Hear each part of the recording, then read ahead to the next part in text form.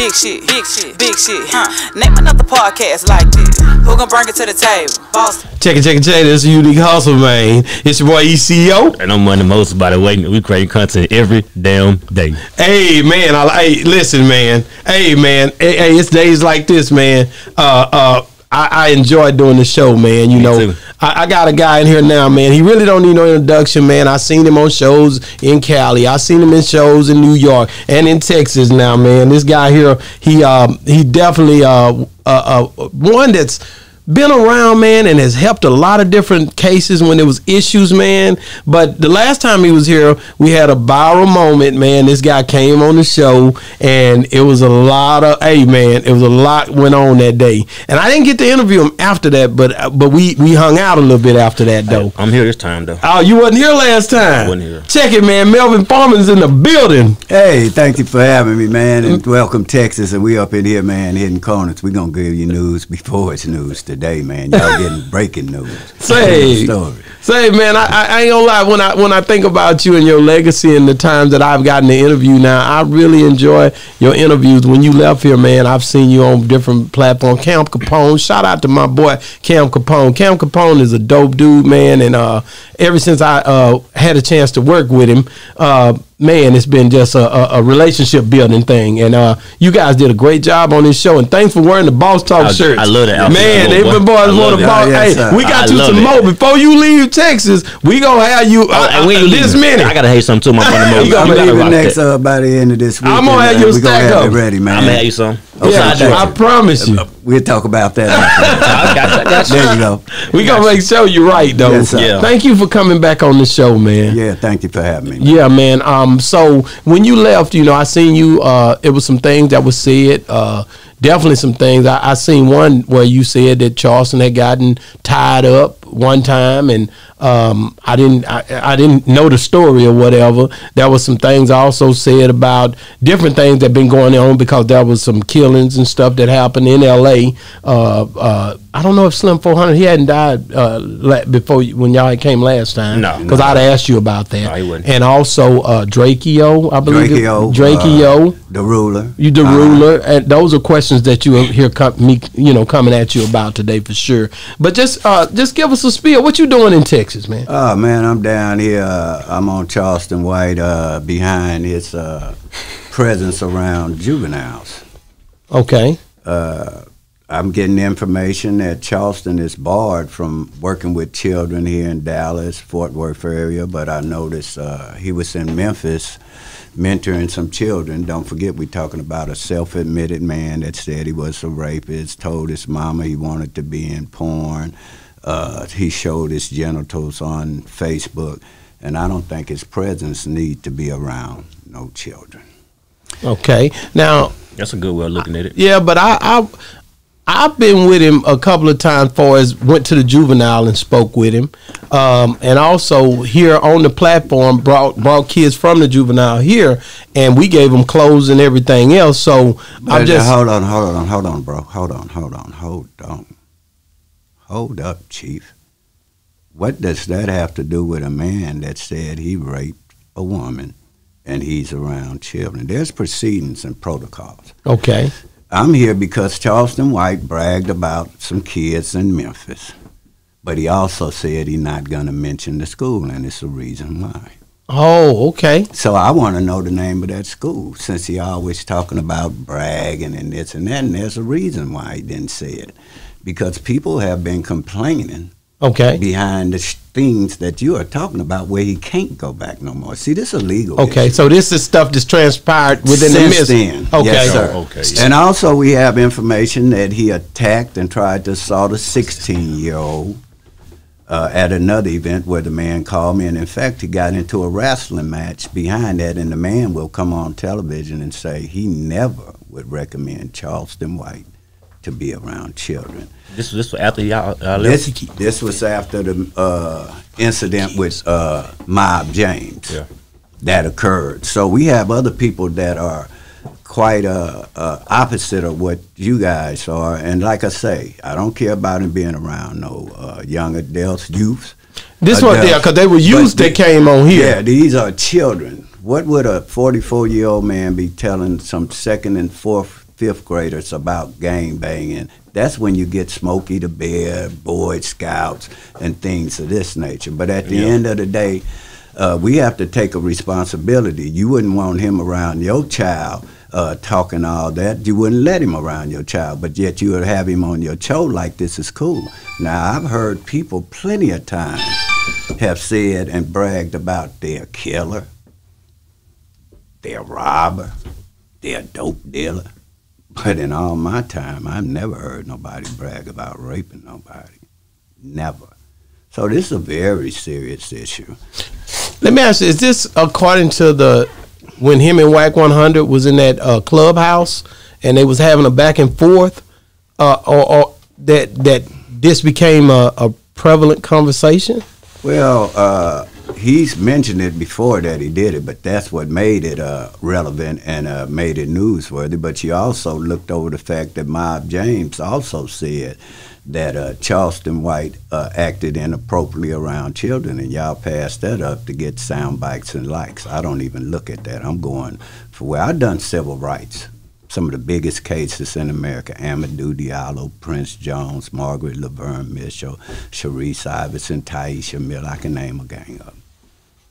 I do this when I feel somebody's civil rights are being violated to where otherwise people would not address that issue. We have to take an issue whether it's right or wrong, but in this case, there's no reason for a sexual deviant, and I'm saying it, to be allowed around children. Now, if Charleston want to make a complaint about it, just tell us the name of the school. I bet you he won't do it. Hey, I'm kind of glad you're doing this because we need more people like you to do this type of stuff, not just because of Charleston, but to anybody just period. In the world. Yeah. Anybody. Like anybody in the world. Anybody. Like Anybody. I understand what you're doing. I support it all the way 100. Like, it don't matter if it's about kids and doing like that. I support it 100%. That's a different ball game. Who speaks for the kid? We hear Kevin Gates.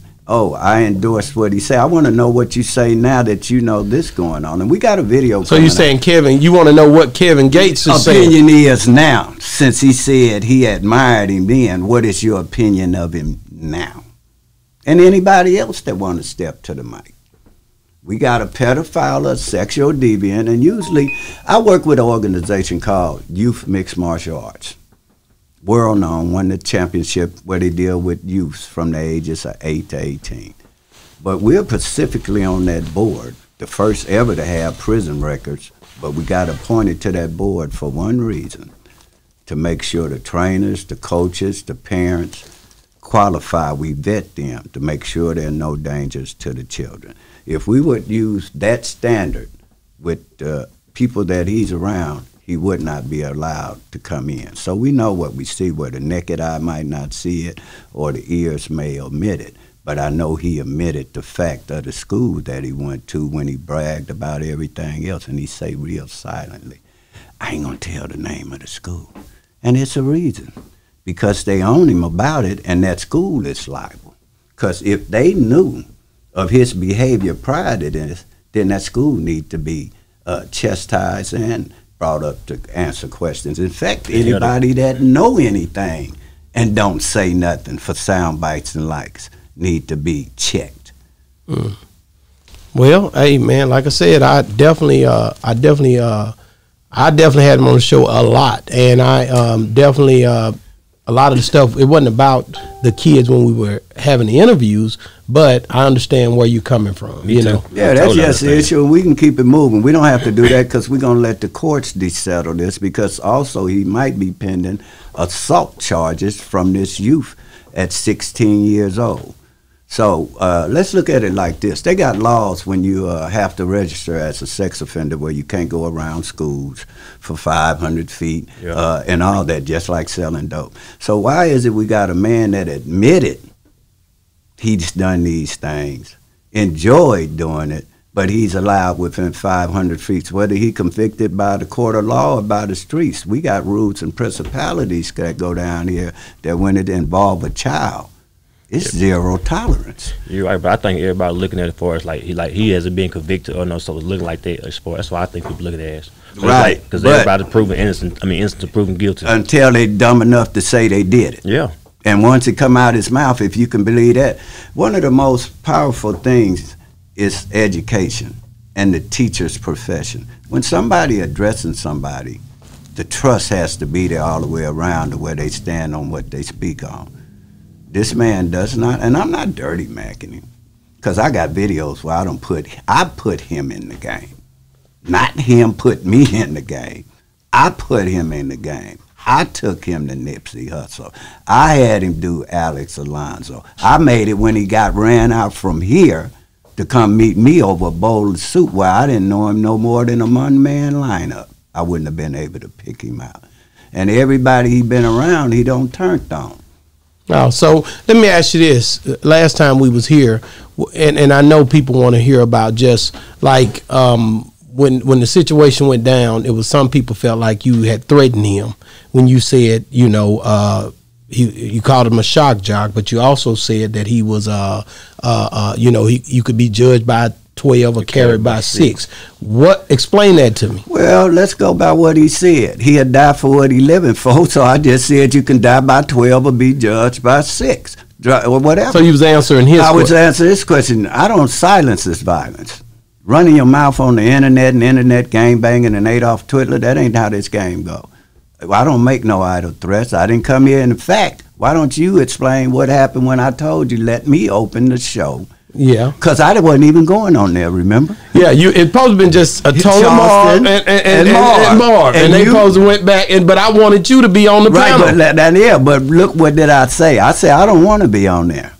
Am I correct? No, then I said, if you do, let me open the show, because you can't dictate how you open no show. And I said, open it with me. That way we can create the guidelines about no profanity, no disrespecting, and y'all had a healthy debate. Yeah, a healthy debate. But you instead went to Charleston, because Charleston was sitting right there. I don't care. No, it might have been, but if we'd have went, ain't nothing wrong with it. Everybody go that way first, man. Yeah, and that's why I went that way second. So you're right, but I'm just saying, listen to this learning. No, I get it. Yeah. So put it for the record. I wasn't even supposed to have been on there. I told you I don't like being interviewed. Yeah, you did say that, and I like wanted being you to be behind the cameras. But I love for you to get on. Man, you one of the dopest interviews that I have done. Like, I enjoyed talking to you ever since I met you through Charleston. When I met you, I basically was like, man, once I seen you, the first one come with a notepad. The minute you niggas know that. The man come prepared to talk. He come to talk, and he don't mess around with it. And I really enjoy the informative information, and it's always something that can help people that listen to it, and they really you know, drawn to it, because it's good conversation, good game, man. So and last time we was here, you know, the storming out, you ran out, you hey, I never forget that when you hollered when you went to the door, people wanted to know what the heck happened after then. Well, all I did, I walked up, because he was hesitating, fudging, going in and out, and I'm saying, hey, come on back. And then he pulled back, and all I did was say, man, steel sharpens steel. Yeah. And I walked on off. Wow, man. Hey, it's crazy you said that. Because you heard it too? No, it's not that. It's like I was writing a song the other day, and the first line said, iron sharpen iron. Oh, yeah? That's the first line, iron sharpen iron. What did you think? Because you missed that show. You wasn't here that day. He'd been with me ever since I started this. What did you think? You was like, man. To be honest, I wanted to be here. Like, I really wanted to be here, but I couldn't talk on that day. Like, I wanted to be here just so it wouldn't go that way it won't go. Because you know, people be in their feelings about certain stuff, and they want to say what they want to, and it is what it is. But at the end of the day, it's a conversation. Yeah, and it needs to be had. So I definitely, I had called Charleston over here.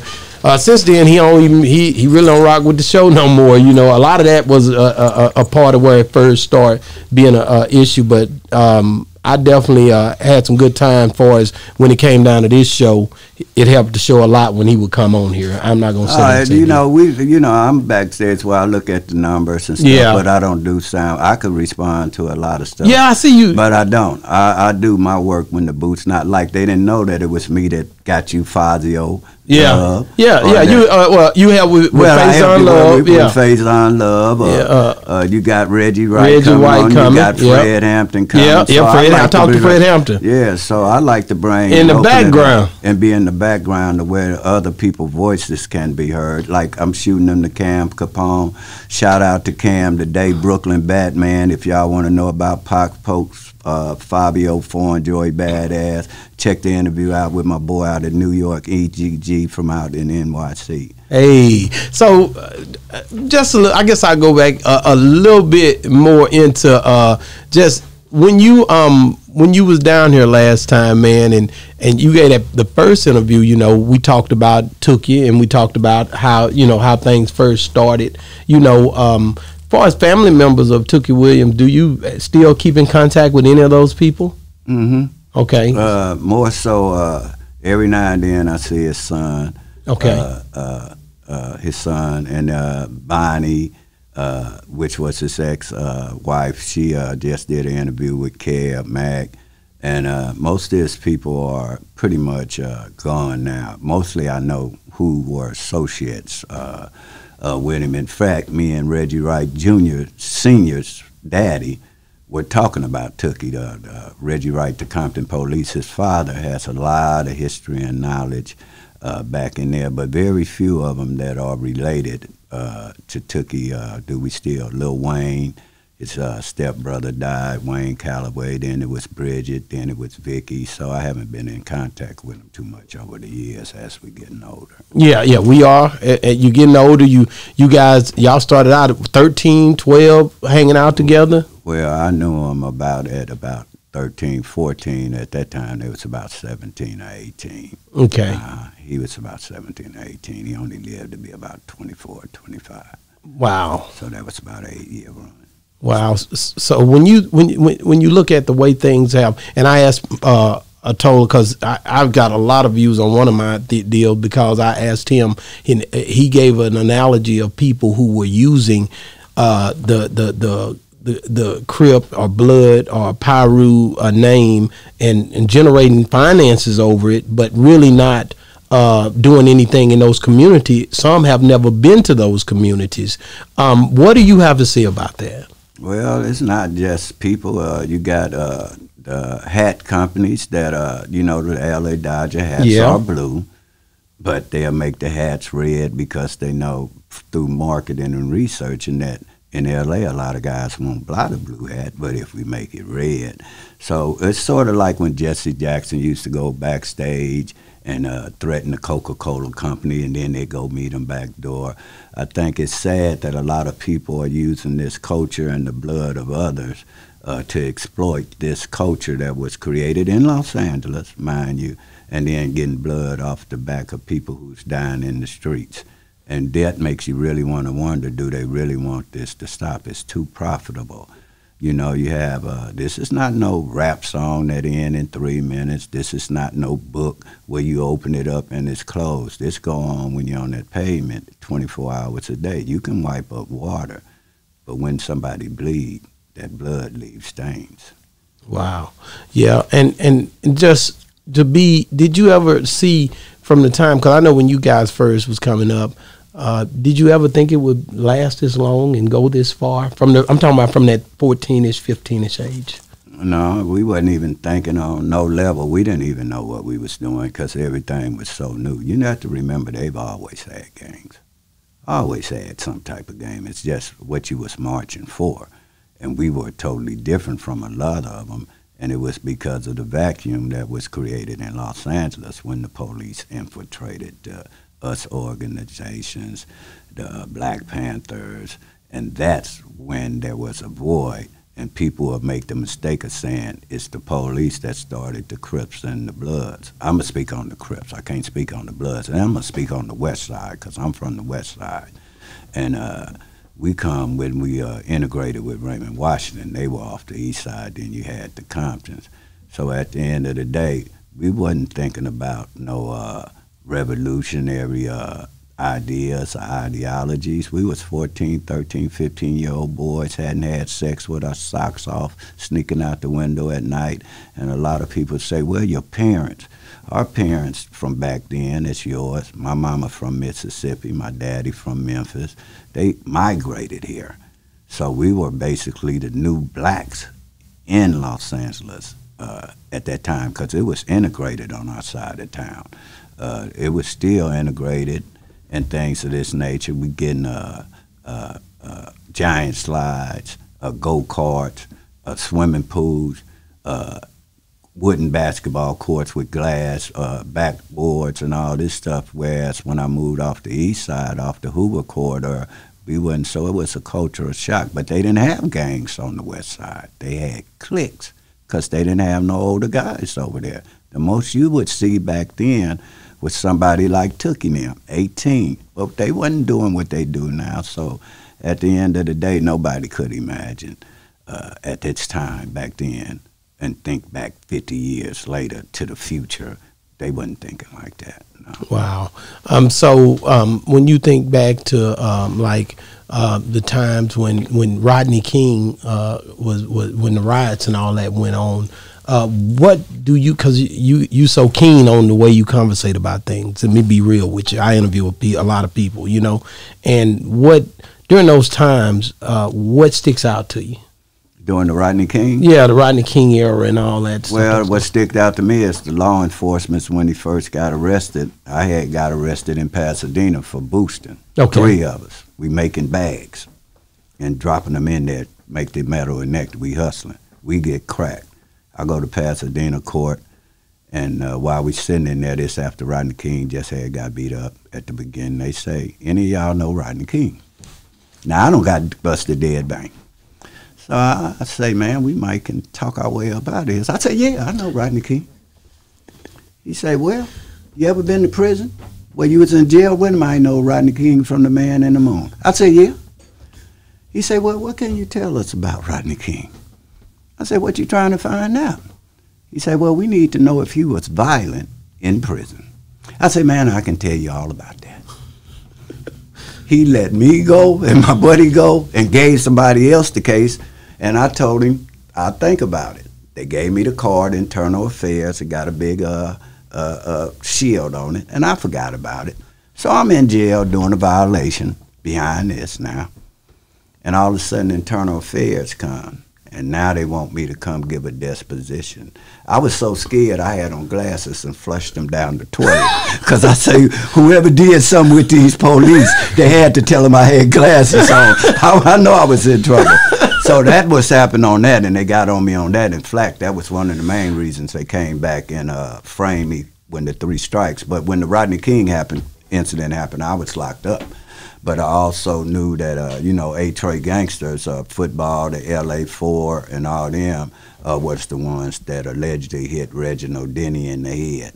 So it was ironic that videotaping this type of stuff where you can have clear-cut evidence that a man had been physically assaulted and his violations, civil rights were violated by law enforcement, and that it got away.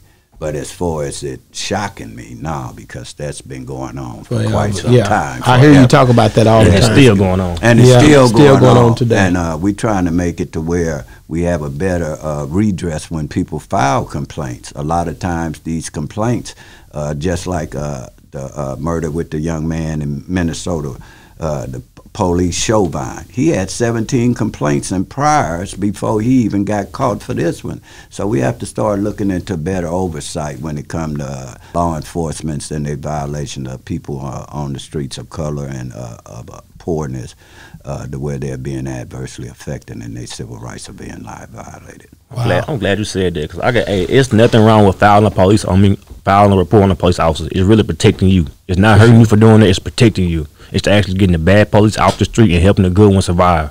There's nothing wrong with filing a police report. So don't think that just because you file a police report, you're not gangster, none of that. Forget that. You're helping yourself and your community. Mm-hmm. Yeah.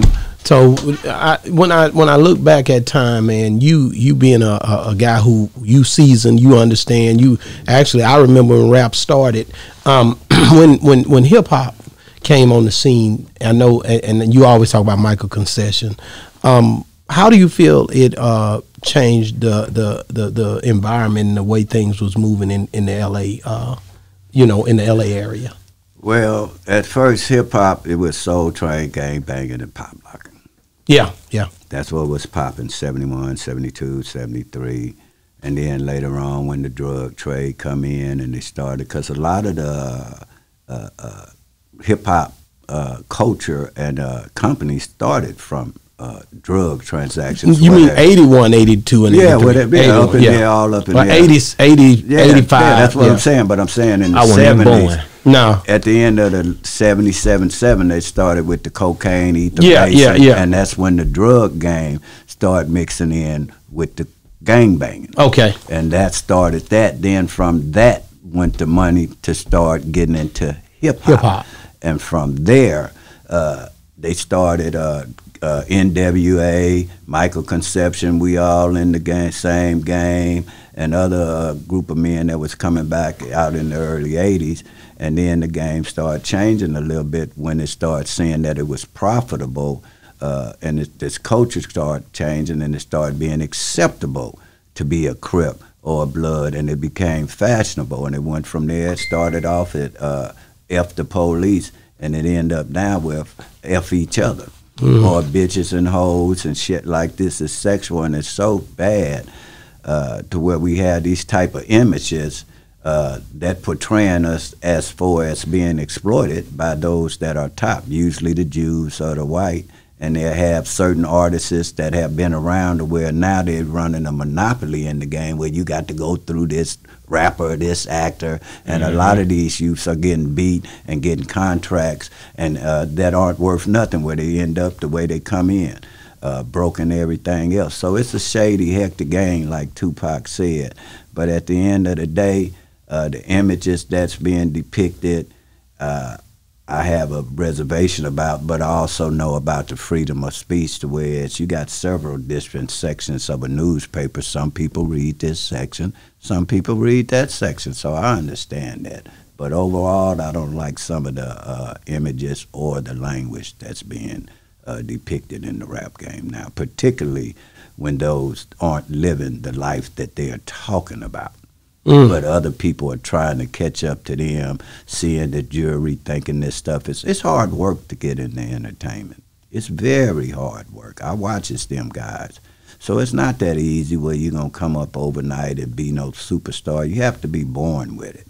Wow. A lot of times. When you said Tupac, which is a good name, Tupac came to California early on and went back and forth. It seemed like he had a back and forth situation from New York to California. But when he came and embraced the mob, the blood member, MOB is what he would say.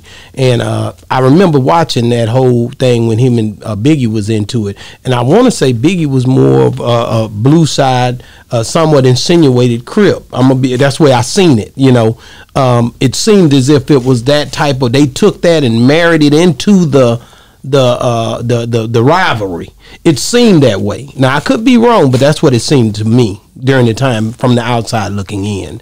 But when I look at Biggie coming down there and dying in that area, where were you at when that happened? I don't know. When he got killed? I don't know where I was at that time, but I know what was being said. Especially on the streets, because I know at that time he had made something like I'm coming back to Cali. He going back to Cali, yeah. Coming. He did that from that old LL song. Yeah, well, I know in the streets of LA when they were saying he's coming back to Cali, they were saying to get killed, to get killed, to get killed. Oh, God. So that was the talk on the streets.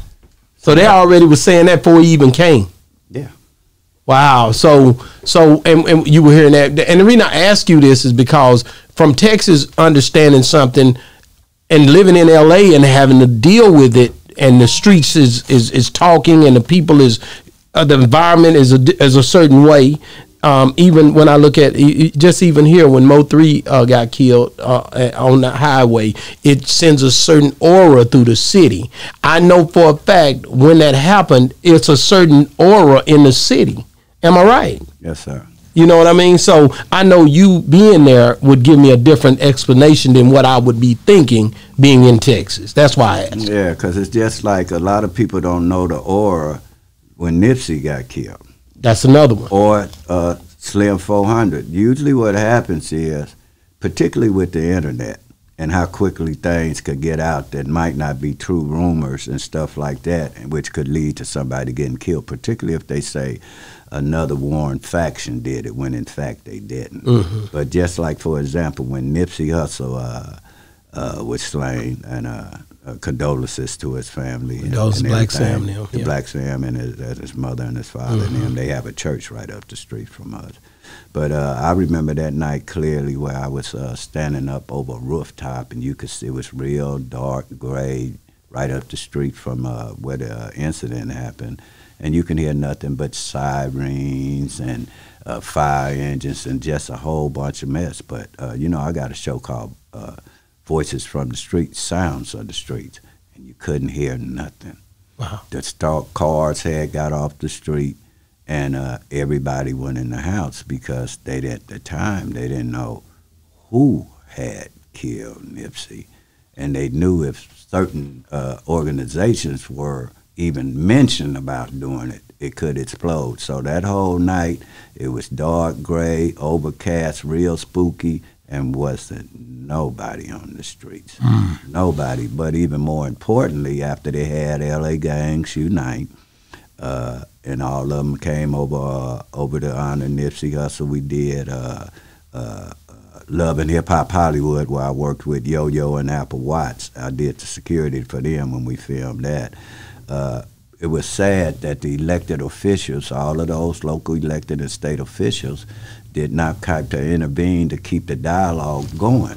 And that's what's one of the problems that happens out here when we go back to, we have to look at our local elected officials as far as making a change, and maybe have to start getting them out of office if they've been there 10, 15 years within the same district and it's nothing changed. We have to start looking toward changing people in office and making sure the funding go to those that are actually doing the work that can make an impact and make a difference in the community. I seen you when that was going on. I seen you in New York on Hot 97 a little bit after that. Go ahead. Wasn't Nipsey Hussle building a school? I can't say if he was building a school. And I think he was doing something over there. I wouldn't doubt it, though. I think I did see somewhere they had a basketball court colorfully painted somewhere right up in his community. So I can't specifically say yes, but I think I wouldn't put it past him. He did a lot for I heard of it, but I was like, if he died, instead of going to his store, supporting the store, why not help everybody build that school that he wanted to build? Build that school up to help the other black kids to actually that didn't needed help to where they can go to. Because I think that's what he was building a school for, like a performance school for black people. Yes, sir. And I think it was a trade school, something like that. Yes, sir. So it was like it was going to help the other black people in the community. So like if he was going to build that school, why not get together? Everybody get together that has money that's willing to help him and build that school. Yes, keep it going. Just his legacy. Sound good to me. And it's like I would rather for that to happen than everybody supporting and talking about going to his store. Like everybody went to his stores and stuff. It got closed down right after that, though. His store gone now, but that school could have still been up right now. But the store could have been there if it was an organized deal where if they actually, and I don't know the ins and outs of it, but if that shopping center was owned by them, then they could have kept things going. But it became somewhat, I heard drive-bys and all kind of stuff. We from outside looking in. Yeah. But you hear these things. Like I heard you can't go over there. If you go over there, you might get shot up, but just for going over there looking, all kind of stuff. I've heard some crazy stuff about that store that me and my wife frequented before all this happened. We was going there when he was living. I never went there when he had died. I only went there when he was living. I went, me and Black Sam, it's pictures. Me and him, we have a family. You see what we do, kind of the same thing. So I was drawn to him because my brother had mentioned it. And it was like, yeah, Stevie mentioned it to me. He said, man, go by there and see Nipsey and him and go see, and I had met Nipsey at the Palms Hotel. And when I met him, I was like, dang, man. I said, you ain't been doing everything like you need to be doing I on the music. And he was like, yeah, you going to see. Yeah, he was telling me about the new stuff he had coming, whether it was Blue Laces or whatever. This was years before he passed away. He had this was after he had first came out, and he was like real, we knew him in Texas because he reminded me of Snoop, I ain't gonna lie, during that time. And I was like, dang, man, what you been doing lately? It was like in 2011. Maybe 2012, and he was like, you gonna see, and after that I think he sold albums to Jay-Z for $100 or something. It may have been after that, but I just know me and him had a hell of a conversation right there at the check-in. We was at check-in together, and it was just me and him, just because I go to nice spots, and he ended up being there. But then after that, a few years later, me and my wife and kids would go by his store because we own this store, and we've been had it a long time. So it was like mutual, doing the same thing, kind of, just supplying the community. So how does it? They end up losing the spot after he passed away. Nobody kept up with it. Nobody does anything after that. No, I can't speak on what happened to that property. In fact, all of it's closed down. It's closed down, the whole thing, right? The whole thing is closed down with a tarp around it where you can't see. You can't see in there. Or nothing like that. Wow. But the last time I seen Nipsey and had a conversation with him was possibly maybe a week before that, or not too long. Joey Badass was on tour and had a concert at Greek for all time done or something like that. Had all the elected officials, Joey Badass, Guapoli, quite a few artists, and Nipsey Hussle also was on stage there, and we all was back there in the back, and we was talking back there. Then a couple of weeks right after that is when the incident happened. Wow. Yeah, man. I know that. I'm sorry. I hate that happened, man. Definitely loved it, the movement, loved everything, because it was a lot of positivity with a lot of the things that he done. And you think about that LA area, like I said, it can become dangerous real fast. Pop Smoke, I believe he was up there when he got killed. He had shown himself being somewhere, and somebody's seen it, I believe, is what I heard. Now, I don't know because I wasn't there, but just why is it so violent when it come down to these rap artists and the things that they're doing? Is it because of the money or what? Well, to me, they in a world of their own where they get to interact with each other, and they don't taking it too far to where they're trying to live up to the image. And, I'm going to put it like this. The only thing stronger than a man's pride is a mother's love. A man and woman will swallow every pill known to man to stay alive. But a lot of men or women won't swallow their pride. They get up in here, you have a lot of money involved. They don't know each other, and it's a camaraderie to where it doesn't make no sense to where you have to go and kill off good talent. Look at all these talented artists getting their life destroyed over image and acting and talking about something that really doesn't adversely affect them, because usually when you're in the rap game, you're so far away from what's going on that you got to get your stories from somebody else. That's why a lot of times you'll see them with street credibility dudes around them, else how else they gonna know the stories to tell or sing what they do.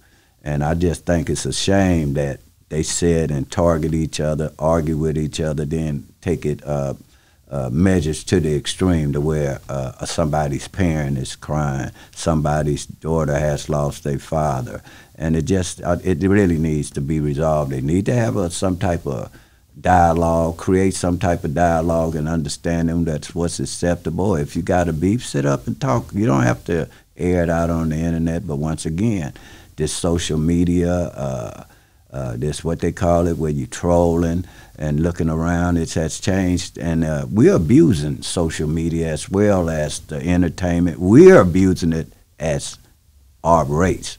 Don't nobody do the things we doing to each other then broadcast it. You can go on the internet and see that your child has been killed quicker than you can getting a call from the coroner. That's not acceptable. It's not. And we have to stand up and create some platforms to where we just can't be giving guys like somebody hollering out, I raped somebody and we'll rape again, then you got him on television. Yeah. That don't make, no. It's rules to this game, man. But we don't apply them because everything cool. But that ain't how they go for everybody, man. That ain't how that should be, man. Well, you got people like I said, I see the collaborations too. I want to take it back to LA for a second with like Blueface and Whack 100 is his manager or whatever. But they represent. I know Blueface represent the Crips. When you look at what these guys are doing now, and whether good or bad, or just being an artist, are you proud of what they've become in this current environment? I'm proud of anybody that can get up out the mud and come up and grind and come up out the mud and make it. Like I say, I don't choose to listen to the contents, and other people might not choose, but they got a area where people like them. So no, I'm happy for anybody. It's just that when you do get there, be a builder. Bring somebody with you. Come back and bring those that were with you when you was down and out. Too many times they'll go and leave and forget about it and don't come back and help those that where you can give back. Because a lot of times you got to put your faith in God, not man. Mm-hmm. And we have to start learning to be builders, not destroyers, not slandering, not down talking, not riding on nobody. It's just too much of that going on. Negativity, when there's so many things positive we can do if we come together as a whole. We don't have to turn our guns in. There's no way nobody gonna turn their guns in for a concert ticket. But at least we don't have to worry about each other. We got more than enough racists that will come do something to any of us in here just because of the color of our skin. Mm-hmm. That's all it takes. And it's sad that not only do I have to worry about them, but then I got to worry about my own people. That's just too much. You can't win. You got to worry about them faster than you got to worry about the other people. Yes, sir. Because they the closest to you. Close to you. That's what's wrong. And then another thing I don't like about it is like when the black person look at a black person, what's the first thing they gonna do? Like, why is you mugging me? Why is you looking at me? Yeah. But when a white person look at a white person, they say, congratulations, how you doing? It's always something positive. But it's nothing like they without race. It's always some bullshit. They don't even say hi in L.A. They say, where you from? See, that's crazy. That's crazy. They don't say how you doing or ma'am or nothing. They say, where you from?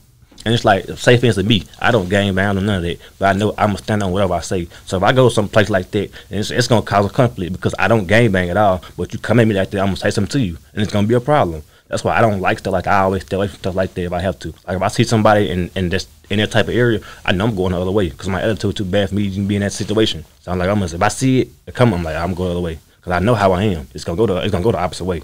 So I always say, hey, let me stay away from that so I ain't got to worry about this. Stay away from this, so I ain't got to worry about this. Like I know myself now to the point where I don't have to be around certain stuff. And I know if I have to be somewhere, like I have to have a gun or somewhere, like I don't need to be there. And it's like I'm gonna have one, but it's protect my family. It's not protecting me, or I need to be there. It's protecting people who I got with me, not me.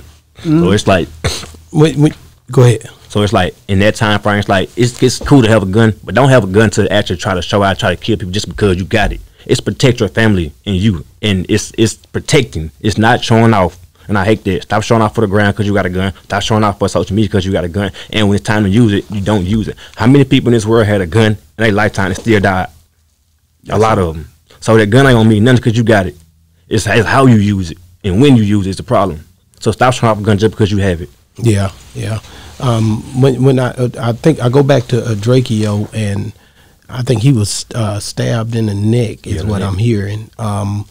When stuff like that happened, and he was a rap artist, and you said something earlier. You said that it get home quicker with his mother, to his mother than it do, then it get quicker off of social media. From a legal representative. Being a legal representative. They're gonna pull out their phones. Yeah, so before he could get to the hospital, it was already being said that YG Click had something to do with it. I don't know if that's true or not, but at that point, people started putting other people in jeopardy when the social media platforms or the social media starts to amplify, the internet start to amplify things like that. Am I tripping, or is this something that's real? He said earlier. That's what he said earlier. Once that goes off on the internet, you can't pull it back, what's been said, because it don't take but a second through that internet. I don't see them have, say, a function where it be 2 or 3 of them, and they'll put it on social media, and within 30 minutes, you got 2,000-3,000 people where everybody know this is where it's happening at. You got telephone and telenegro. That's the quickest way before internet, and that's how they do it now, telephone or telenegro. I don't use that telenegro. That's crazy. So that's the coolest way to spread a word. That's how I go.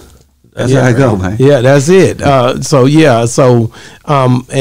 the next thing you have to look around and just try to understand, like, how can we help the scenario? Because I don't see it just changing off the bat. You just try to get in and try to help to try to curve it to where it doesn't happen as much.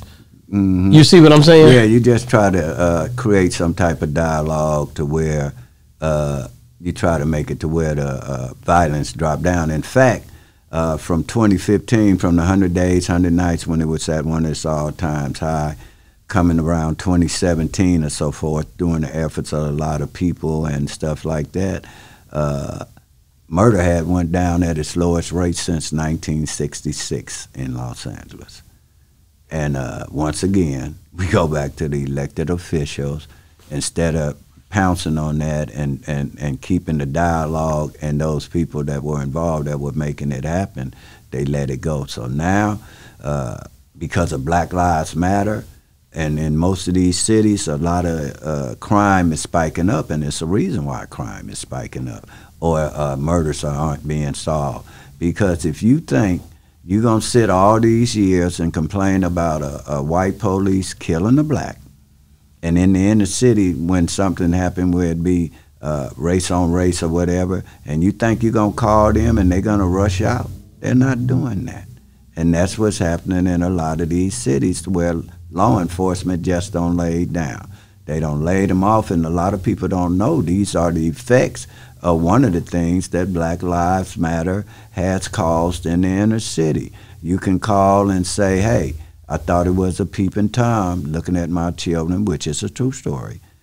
They didn't come out for the lady. The lady had to call me, hey, Melvin, what can you do to help me to get some type of assistance because I work at night and I think somebody's peeping into my window and peeping at, and they did because they chased the young man to where they end up finding the bike that he jumped off of.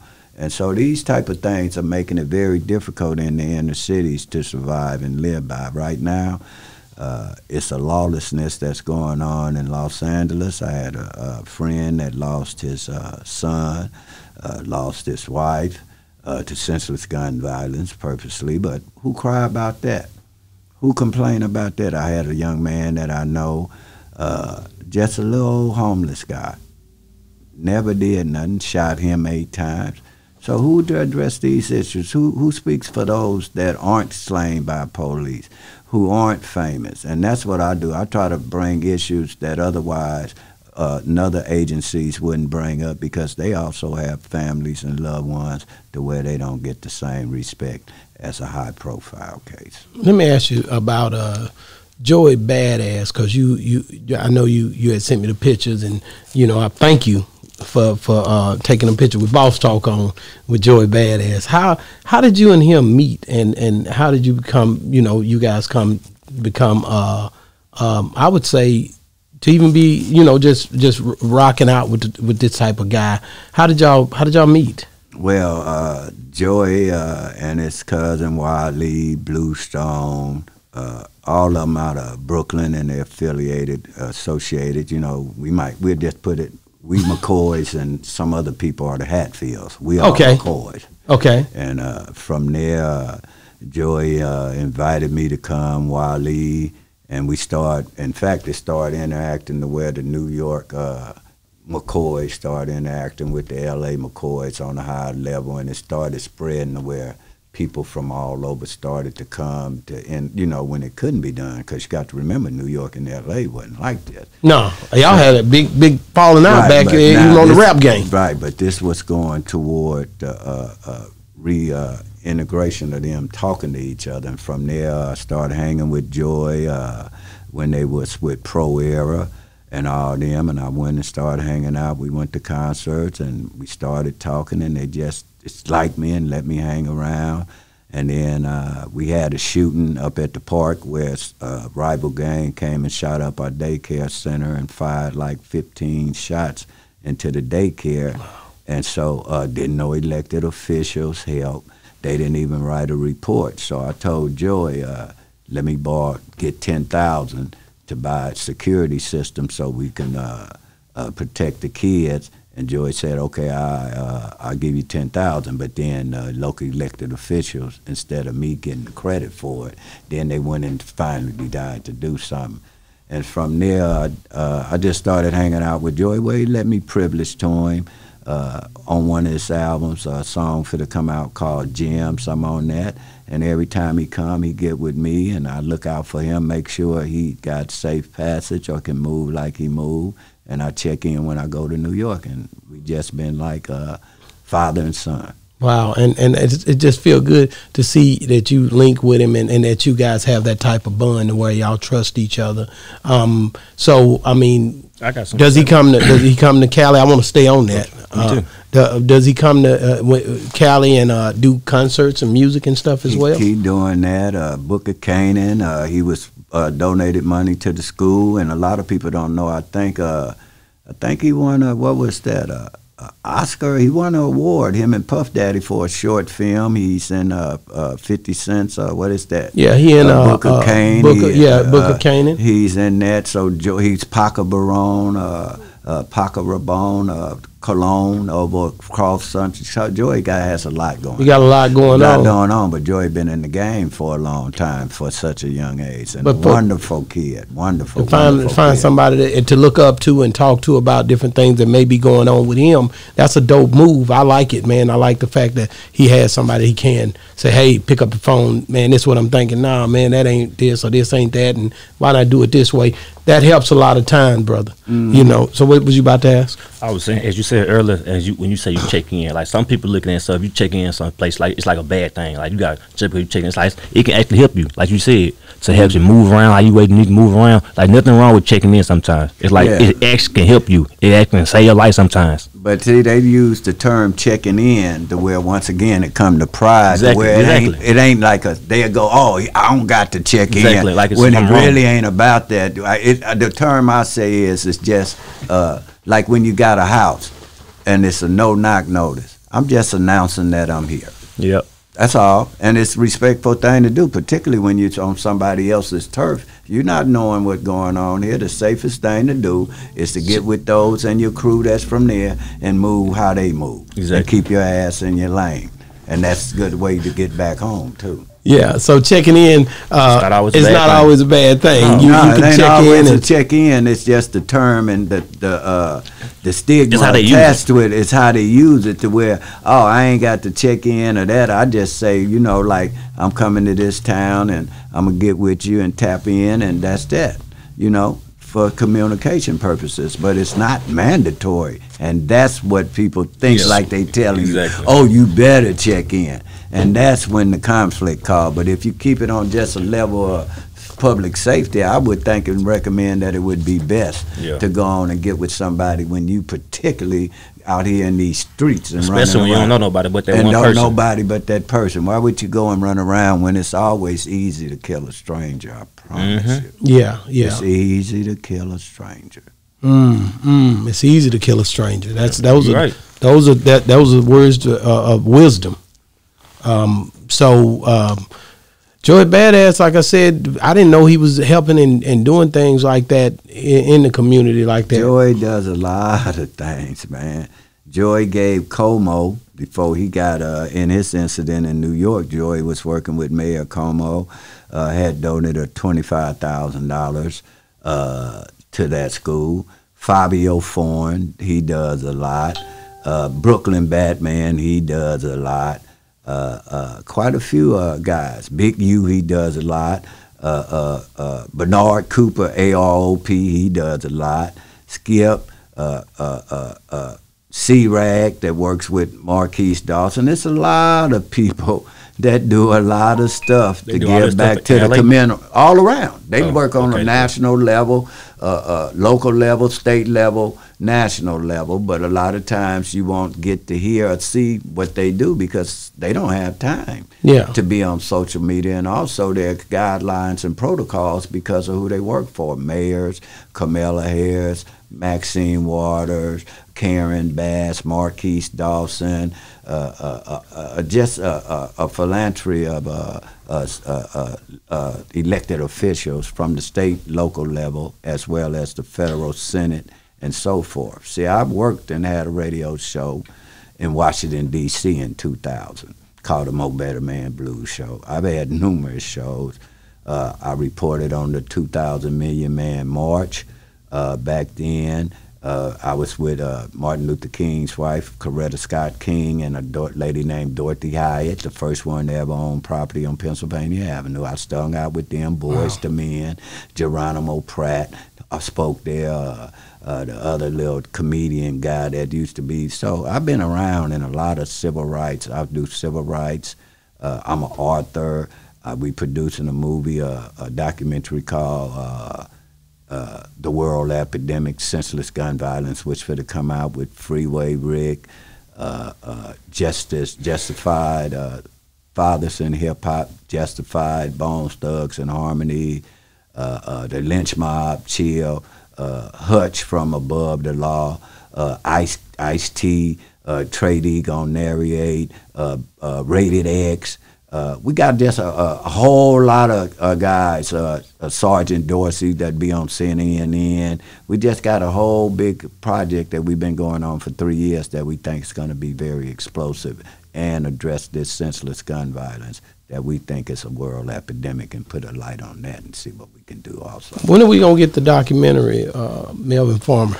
Well, actually, Joey manager, cousin, Wally said, Melvin, we'll give you this certain amount, about 50, just to start writing a book. And like I told him, I don't really like talking about my past because contrary to what a lot of people think and they'd say, oh, this, a lot of people don't know about people that have changed their life. This has been 50 years.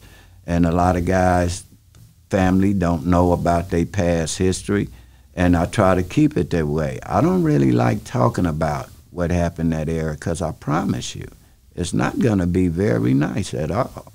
So I don't like talking about it, and very few do you hear from my era talk about that because we're not proud of what we do, but every time, oh, we don't want to hear these old men stories. Well, nigga, you don't want to hear about Michael Jordan before he got famous. That's right. What's the difference? But when we speak, it's a problem. But when we speak, y'all trying to put it on y'all tape.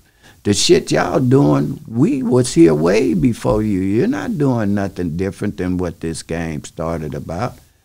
But the problem is we try to been down this road before, and our past is most of y'all future. Well, will we ever get that documentary? Oh, I'm working on it. When God, like if God tells me to write it, like I'm down here to go and look for a Bible school. Yeah, when you was going to talk about that. Right, I never read the Bible, but in my heart I want to go to school. Okay. But I want to go to school to learn the Bible. Okay. So no amount of money can make me talk about my life unless I want to. Of course. I don't want to be in front. I don't like that. I'm an introvert. Once I leave here, it take me 2 or 3 days to get my energy back. Yeah. Because everything you hear going to be from me is I, unless we do something. Yeah. And that's what I am. I'm an individual. I like being alone. So I'll probably end up writing something pretty soon when the spirit come into me and how I want to write it. But I'll get a lot of offers. I'm pretty sure you do. You got a dope story. I was just thinking about it because I interviewed Freeway, Ricky Ross, and he had one, but they ended up sliding him for it and taking his story. Me and him talked about that. And, the stories that your legacy, the time that the things that you've done, the things that you've seen. I always tell you, like in LA when we talked, we have to have that. That's therapy. That's therapeutic. It helps people to hear your story and they may be going through something. I know that helps. You haven't started writing it yet? You haven't started writing it yet? No. I got another thing that I'm doing with a man named Kawasi where we started where they want me to write 10 little short stories and then we're going to start. So I'm doing a little writing now to where I probably end up doing something where it'll be released. Also, we have a publishing company also, and I'm with Black Writers on Tour because I've already published a book called The New Slave Ship that predicted mass incarceration in '98. So no, I haven't started writing it, young man. The reason why I say it is because I was like, if you haven't started writing, you can write it and then just put it up. So whenever you want to put it out, it'll already be there for you. Yes, sir. Mm-hmm. Yeah, man, I can't wait. I definitely know I know it'll be a banger. I know it'll be something that everybody will be tuned into. Snoop Dogg, mentioning all those names, you didn't mention Snoop. Is there any? thing that sticks out that he does? And you from West Side, Long Beach is another place. I don't know how it lays out there, but I know you guys know each other. Do he do things in the community that you hear about and all that good stuff? All of them do a lot of stuff to give back to the community. It's just some people think they owe them something. Okay. Because that's what happens a lot of times. Tyrese, quite a few of them will come in this game and they might not be gang members or something, and they might say, I'm from here, I'm from there. And then, because that coincides, right? That coincides, and that makes it where, well, if you using our name and ain't really put in no work, you're going to have to come back in another type of way and bring us on. But when it comes to Snoop, just on the individual, he got his league. He does videos. He gives out turkeys. He does a lot of things. He gave a blue carpet event for local Crips where all of them could come. Then he gave one after his birthday. Then his mother died, and condolences to Snoop and the loss of his mother, because when you lose your mother, that's almost like your past. Yeah, I know. Everything is over with. It ain't no future once your mom or your dad gone. Everything fall behind you. So condolences to him on that. But overall, a lot of people do a lot of stuff to give back to communities where a lot of times, they don't put it out there or brag about it. So I can't say nothing but kudos to him. To him, yeah. I always just been a big fan of Snoop's, man. Snoop is a dope artist, and ever since he started from Doggy Style to before that, when he was with Dre and 187 on Undercover Cop, I remember all those songs, and him being the young Snoop to being the Snoop that he is today. I seen him come in the game, and I seen the things that he brought to the table. Far as the rap game go, I think he's a pinnacle for the West Coast when it come down to what he done in the time that he spent. He dedicated his life to it, and so you wouldn't have the Dre that you have today if it was not for Snoop. And you wouldn't have the Snoop that you have today if it was not for Dre. So it goes hand in hand with those two when it come down to their artistic flow. For me, and the fact of the matter remains is, he's here now, and he's still, for some kind of way, he's able to keep himself relevant in today's times. A lot of people can't, do that the way he does it. His legacy is different. I know Dre did the Apple, the deal with Beats with Apple and all that, but it's still not the same as the aura that Snoop leaves as you look at his legacy and his path. It's something about this dude that makes him different than anybody else on the West Coast, and I seen it from the time he started till now. Yeah, well, he keep it real, and he keeps some guys whose ears are to the pavement. He got a Cubone. You got who else will be running around with Snoop? He used to run with my boy Reese Cup, Free Reese Cup. Then he know the Thorntons. Chico Bell, these are all of my guys that I grew up with at an early age that Snoop probably looked up to or knew them. So I know Snoop helped out Reese Cup, and Reese Cup messed that up. The Thorntons, I know he keep my boy E40, keep my boy Cubone with his barbecue sauce and everything else going. So a lot of times Snoop will give some guys opportunity. If you got talent, or he keep it where you can be accessible to him. I can say that. That's dope, man. And like I said, even on that end, then you look at his. He did a podcast one time. I watched it all the time, and then he did the show, a cooking show. He's something else. Yeah, with Martha Stewart. I love this dude. This dude, he's able to tackle each thing that God puts in front of him in a way that makes him stay relevant. And like I said, even with him starting out with the 213, with Warren G, and they had it was a group they had before Nate Dogg, before they came into this dude has, and when you look at his story from the time he came in to the time when now he's still that same essence is there, and you can't. Most people lose that. Most people fall off. You've seen it. I can name them, but I won't do them like that. But most people don't stay relevant and stay consistent as he's done at his age. At his age, man. Yeah, like he can still come out right now, and people gonna love him. People gonna show up, and I seen him even down in Houston with Southside Shorty. I'm going to find her too. I said when I go to Houston, but I seen him pull up in the bus and show love even in Texas, and the way that the Texas people embraced him, just show everybody loves Snoop Doggy Dogg. You know what I mean? And that's just that it just is what it is, man. And that's from Texas. You know what I'm saying? I wanted to ask you one more thing, and I gotta ask you this, and I know it's not an easy question to answer, and you probably gonna tell me no, but I don't care. I'm gonna ask you anyway. As far as Charleston White, we'll ask you a part 1 and a part 2 on that question. Part 1 is, do you regret bringing him, dealing with him in the LA area when you guys was hanging out? No, because it really wasn't. You seen the video? Yeah. Something happened with Charleston White after. Remember, I was down here in Dallas, and I did a show with him, and I had another one hooked up with him after with Christopher Darden, Diamond Carter, and me and another lady named Dr. Desiree Mello was going to host it, where I hooked him up, like I say, everything he did from the first 2 or 3 years. And it wasn't like he was infiltrating all around and this and that of stuff going on, because usually at that time I had been displaced because police had ran in. And that's another thing about me being homeless. No, the police, everybody know the police just had ran in and put me out to where they done told me, Melvin, get your ass out this town.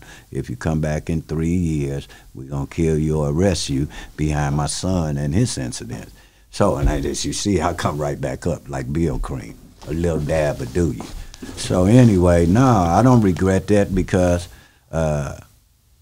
it really wasn't nothing. He hung out a minute and then did what he did and then went on about his business. It wasn't no social where we just did this and we did that, because it could have been, I had met people where they call themselves coming in, tapping in, and a lot of times I put them in the direction of whoever they want to meet, and they end up being FBI informants. So it could have went way worse than this. A lot of times you don't know who these people is. Like I say, they come up to St. Andrews Park and they want to tap in, meet people and this and that. But it's ironic that Charleston White came to me for protection to walk these streets, and he get it, and everybody he talking about, these people embraced him. So I have a vested interest in this because my face is on him, and that's why that's how they go. But so that's the first part. Do I regret it? I don't look at anything that happened yesterday. The only thing good about yesterday is they over, and the only thing about tomorrow is they not promised. I stick with right now. Wow. So and I say that because when you went back after this interview, I know you was on different platforms. I seen you. It was like every time I turned the thing on, it was you popped up or Tola or whatever. And I say that to say, how did the people of California look at that? As far as you know what I mean? As far as you and him having this blowout, I know when Mob James and him had an issue, it was like, okay, man, that wasn't handled the correct way. I ain't had no problems with about how I handled it. Nobody even said nothing about it. It ain't nothing to talk about, because they don't see me handle stuff another way too. So that just and I've seen other ones. So this is just nothing. It's done and over with. No harm, no foul. But we can stay up here where I'm gonna be doing on anybody's ass. I'm gonna be doing fact checks when you open your mouth. Charleston White can come here. I'm here till Friday, and he can sit right over there again. And whatever he run in his mouth, I'll probably kill him off. See, he won't sit in front of me, because you can't do that. But he got an open table where I'm hitting his town now. He can sit right there where that man at and step to the mic. All he got to do is inform you. And let's step to the mic and hear what you got to say. And I'll debate you right now. A fit swear up, and I promise you, I embarrass him. I promise you. All that crazy shit he talking and these people overlooking, like for instance, all young people are gang members. That's the craziest shit I heard.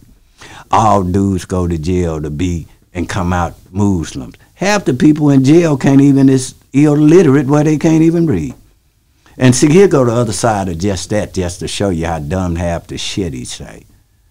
When they go to prison and they end up being a Muslim or a Christian, you know why most of them do that if they ain't believing in that? Because that's usual, the neutral ground to where when these wars start, racial wars, where you got the BGFs, the Mexican Mafia, the Aryan Brotherhoods, the Northern Familiars, the ABs, the UBNs, the Vanguards, the Blue Notes, the Black Coats. All these are prison gangs. Most people don't even know the difference between a prison gang and a street gang.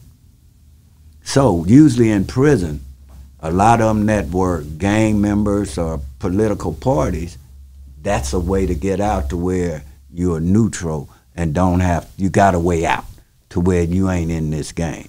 So a lot of times, that's dumb. And to say that Crips are Bloods, and you know why he picked Crips and Bloods? Because he's really trying to go to the witness protection program, because when he holler out about snitches, oh, the white man snitched, but when a white person snitch, they get full interrogations of the law in the matters in which they're filing on. And they get all the police functions. They can go get relocated. They can go get a new job. They get new identity. They get a new car. They get a new home. But when a black tail in the inner city, all they do is get the fingerprinted and tail and run their tape. Then they might get put right back next to the person they telling on. So there's no incentive for those in Los Angeles to tell, because it's dangerous. I see it all the time, particularly these high-profile murders. Ask Jennifer Rivers about the Red Shoe murder when her son was killed, and after all the hoopla, she calling me every day, Melvin, they threatening me at court, this and that. But once that shine go off, the only ones there left is the family. So it's a lot of things that he's saying that need to be fact-checked. And he, like I say, he can step right here on the mic. Okay. See, let me ask you this, and I ain't gonna hold you after this. And this is a good one here. This is the last, and I believe this one. I'm gonna roll it up. I hear you say a lot of times. You told me, you said, "Man, I like him. He all right guy. You know, I like to get the fella or whatever." Talking about Charleston. Could you guys ever be friends again? No, we can't be that. Because you can't take back what you say. That's like doing a robbery, then giving the money back, man. What the hell are you talking about? What's said is said, and he gonna stand on his words. Or he can step to the mic and say it right here. I ain't going to look for him. I ain't got no animosity before him. But that's for me. That's for anybody. I'm looking at his history. He lied on people to try to climb to the top. That don't work with me. I'm not one to go and say this and that, but he also went and said he telling the police on me. So he don't have no regard for me and my daughter or me and my mama. He better stay in his lane. But I'm here in L.A. once again. See, now you put me in that mode, because I will get in that mode, because I look at this dirty rat, a rat, where other people put him in the game, like he king shit at Turd Island, and he a snitch. But I'm here in your town, and when you want to talk about it, step to the mic. Hey, man, that's Melvin Farmer. Hey, man, do you got anything else, Money Moses, for Melvin Farmer? Anything you want to ask? You wasn't here last time. I don't ask. I just want to, I like the way you carry yourself and you keep yourself up. Yeah, like, but I want to say this also to end this. And you guys need to really ask Charleston White, why you don't say the name of that school in Memphis where you went and talked to the kids? Because they're going to be in trouble. I'm not through with that. He should not be around kids, and we have information that he attacked a 16-year-old kid from the horse's mouth. He also got into a squabble to where the person that gave that event said, Melvin, my final question was to him, if you had to have Charleston White around any kids, would it be yes or no? That's all I needed to know. And he said, I would never, ever let nobody be around Charleston White that's a child. He said it was the worst 3 hours he ever seen. He threatened everybody, called kids faggots. And like I say, I don't have nothing against him, but you do not, nobody should let nobody be around no children like that, particularly bragging about raping. How you think that look at us as a black? I've been around murderers, hillside stranglers, Charles Manson, and I ain't never heard nobody brag about raping no woman. Not one time in my life. We need to really hold him accountable for that. Well, hey, man, that's Melvin Farmer, man. Hey, man, we love you, brother. I love everybody, man. And sometime. I tell you, man, we love you at Boss Talk 101, man. We always enjoy you coming down. Thank you for coming. Ah, man, thank you, and thank you, Nip. That's Mighty Moses, man. Mighty Moses, you up in here, man. Say, man, it's been another great segment of Boss Talk 101. Man. And we out. Hey.